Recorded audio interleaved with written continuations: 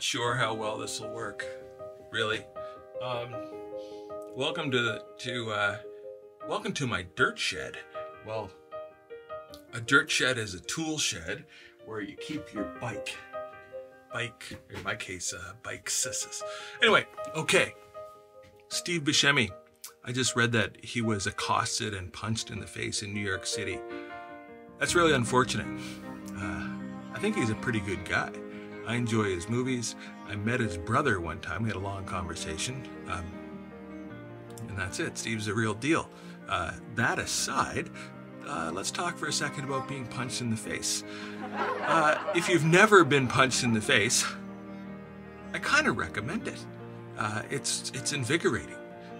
I've been punched in the face, I'm going to say, 10 times in my life. Maybe more, maybe less. Now, I don't mean like punch in the course of an altercation. I just mean straight up punch. Unexpected, unwarranted. And you might be thinking, what did that guy do that he wound up over the course of his lifetime having that happen 10 times? Well, 10 times is not that much. It's about every 5 years. And then you have a bit of a flurry when you're maybe younger and more outspoken. Maybe you deserved it a couple times, I don't know. But getting punched in the face, I'll tell you, wakes you up. Makes you feel you're alive. As long as there's no, lasting harm. Well, in my case, though, I must say, I think I had a few broken things. Nose, jaw, for sure. And that was an experience, let me tell you. I had my jaw well and truly broken in a couple of spots. And needed some repair work. The repair work was much more traumatic than the actual injury. So what happened was broken. So then when you close your mouth like this. It's called occlusion. It's all straight. You get a good break. Maybe it goes like this. So that's what happened. And so I went to the doctor, a couple doctors. First doctor I went to after having delayed the whole affair for about, gosh, how long? 2 days? 2 days. No eating, no sleeping, and it kind of hurt to breathe. So finally I go to the hospital, I go to the doctor, and it was, the doctor happened to be a kind of a girlfriend of mine. She was a very, very nice person.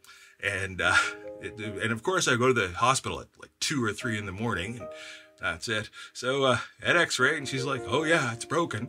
So then I go later to a different doctor, to a specialist, a maxillofacial surgeon, whereupon I got a panoramic x-ray and detailed the damage more precisely. And the gentleman, that's where I heard the first word, the word occlusion. The gentleman explained that plan A was you could do nothing, in which case you would never be able to really eat properly the rest of your life. And plan B was, well, we can kind of create a cast for your face. And that was a joy to behold, let me tell you. So I go back to the hospital to Mr. Maxillofacial surgeon, and the remedy consisted of basically it's a steel plate here and a steel plate here. Then they weld the whole thing together with wires, and the wires, to get them to hold, they went inside your gum, through your jaw, around your jaw, back out, and tied it up like a twisty tie, like you're going to do with an old school garbage bag. Well, that was traumatic, getting it on. But getting it in consisted of local anesthesia, coupled with what I was told was Demerol. Now, I'm not a pharmacist and I'm not an expert on drugs, but I'll say that my only comment during the procedure of having this thing installed was, could you please turn the music up? I don't think he did. Anyway, so that happened. At the time, it was a long time ago, I was working happily at a McDonald's, and then the woman who was his assistant, a nurse, she had a family and a child who was of McDonald's birthday party age, and she was coming to McDonald's birthday parties on a pretty regular basis, and I'd see her. She was very nice, and we'd chit-chat. Anyway, fast forward a whole bunch of time, and I'm getting this thing removed. Well, let me tell you. So what happened was, I was like, taking it off. I thought that, well, if you put it on under the influence of drugs, I figured you'd take it off under the influence of drugs. And now, if you've ever untwisted a metal twist tie from a garbage bag after you've twisted it, you'll notice that it's no longer smooth and pure and pristine. Now it's kind of corrugated and crusty and kinked. And so the removal method consisted of the maxillofacial surgeon leaning on your head with this hand, set of pliers in this hand, untwisting these things, and then going unk. And then, of course, blood and tissue flying all over the place and filling the room. It was traumatic. And oh, I mentioned there were no drugs. So this went on for a while because there was about 10 of these things in the top and 10 of these things in the bottom. And I think in my present frame of mind, I mean, like my frame of mind that I have right now, I'd have gotten up and left. But anyway, this happened. So eventually, it's all removed, it's all good, and then I gained back the 40 or 50 pounds that I lost, whatever that was. I'm not sure. And I've since gone on to gain a couple of extra kilos all on top of that. But what does this have to do with anything on this channel? Nothing. Oh, well, I'll tell you one thing, though, is that I was talking to another friend of mine who's a really good guy. I think he's a good guy. I've known him for more than... How long have I known? 25 years? And so we're talking about my YouTube videos, and he happens to be really, no kidding, Canada's foremost film critic. And what we're in the course of our conversation, which was not about his videos, we're actually talking about a personal dilemma he was having of whether or not he should go to the Cannes Film Festival, whether it would be worth the trouble. I'll tell you, if I had the choice of going to the Cannes Film Festival, it's not a choice at all. For me, I'm going. In case you're wondering. So anyway, we talked about that, and then whatever happened, and he winds up seeing a couple of these videos and such, and what he said was story. You know, we need story. I don't think I've purposefully been avoiding story, trying to not have story. And I thought, well, geez, I've been thinking about this, and I don't know if that's really a good idea or not.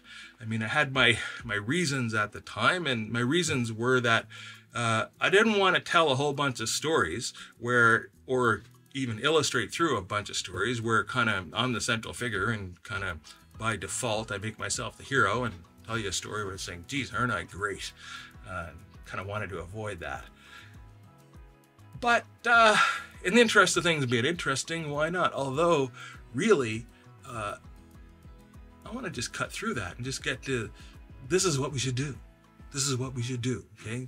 You know, I've spent a lot of time thinking about something, studying on something. I've had personal experience I've exercised through options. I've had personal experience that defy belief in circumstance, and has led me to the frame of mind that I have now in my